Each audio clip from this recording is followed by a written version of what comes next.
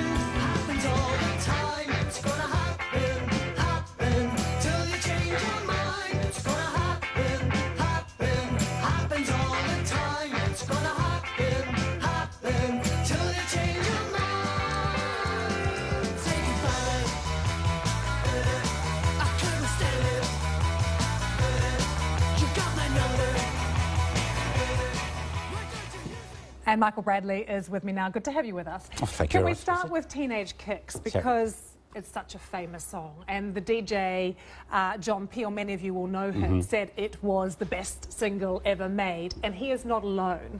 How does it feel to have made a song that people love so much, that has had such longevity? At the start it was great, because it was the first record we ever made. We were still in Derry, Northern Ireland, where we lived.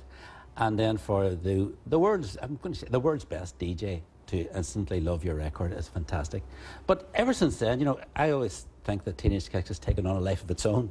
You know, because it's been remade. Yeah, well, not even that. It's almost as much John Peel's record as it is ours, you know, which is a great feeling from our point of view. But at the time, bizarrely, we weren't too happy with it. We thought it didn't sound like all the records that we liked. But in the years since, I can appreciate it as. So you didn't think at the time, this is it, we have just made? No, not at all. No, not at all. I remember we got the vinyl, you know, the black 7-inch vinyl. We played it in the record player in O'Neill's house, the two O'Neill brothers in the band. That's where we basically hung out. And on their record player, that we'd heard all the great records that we loved. It didn't sound as good as on their record player as, say, the Ramones' first LP. But that's, I think, as we were obviously too close to it, and we were very odd people as well, you know. What makes a great, iconic song, though, and why do you think that Teenage Kicks has had this longevity? That's a good question. You know, I think it's a lot to do with a place and a time. 1978 was, you know, people were starting to wake up to punk. Obviously 1977 was a big year, but by then, you know, people liked tuneful records. And also, you said short and sharp. That always helps with me as well. When you listen to music now, do you feel that it lacks a bit of rawness, that it's a bit overproduced? Some of it is, but at the same time, there are hundreds of great records being made still, which sound fantastic. You know, I think what's happened now, music is so big. Back then, in 1978, music was kind of small, but you could keep on top of everything. Since then, there are hundreds of bands making thousands of records. You grew up in quite a brutal time, though, during the Troubles, and the music is not politically motivated. Yeah. Why not? Because we were inspired by the records. We were inspired by records from America, records from England. You know, we loved the Beatles, like everyone does. But we also loved, as I mentioned, the Ramones, the New York punk band. We liked Phil Spector records, we liked the Crystals and so on. So with us, because there were never any live bands coming to Northern Ireland, so with us, music just meant either the John Peel Show or records that lots of times you had to send away for. And did that feel like your only escapism? Things were so brutal on the street. time, You kind of maybe had football and music and not much else. That is true. You know, we love football as well, but no, not really, because we weren't really escaping from it, because we still lived in Derry, you know. But I think at that age, and I think for adults as well, you can compartmentalise things. You know, you can see that there are things happening in Northern Ireland. You can see things that were happening in the streets. But also, you have your own life, you know. Did you want to be famous?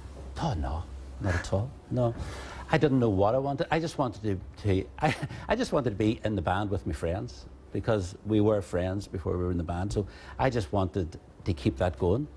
And was it a bit of a mixed blessing, though, the fame? I mean, how did people see you in Northern Ireland? In terms of wanting to be famous? The fact that you made it so big, it was pretty quick. At the start, it was. It could be a little bit brutal, because there were some guys in Derry. Because the thing is, we never ever moved away from Derry. We would have come to London, of course, to make records and so on, and we would have played places. But whenever we weren't actually doing anything, we would always come back to Derry. And Fergal, especially the singer, Fergal was very noticeable. And some guys in the streets in Derry would not take kindly to him. They weren't, you know, critics or anything. They just hated the idea that someone like Fergal and like the rest of us were kind of famous, and, you know, for just being in a punk band. You've been hugely influential, though, Michael. The band has been. How do you see your influences on other groups and on music over these decades? I think that's a difficult one for me to answer, because I always think that we were so much like other bands that surely anyone who's influenced by the Undertones will be influenced by the bands that we were influenced by. But I can understand that, because I do read about that, and I do hear records. I think what it is, it's that combination of punk with having tunes, and, you know, brevity is good as well. But also for us, the attitude was quite important. For me, especially, the attitude was quite important, that we believed that punk rock ethos, that the bands and the audience were the same, were on the same level, you know. I later learned that not every band believed that. Let me tell you, Michael, definitely every band does not believe that. So good to have you with us. Congratulations on 40 years. Thank you.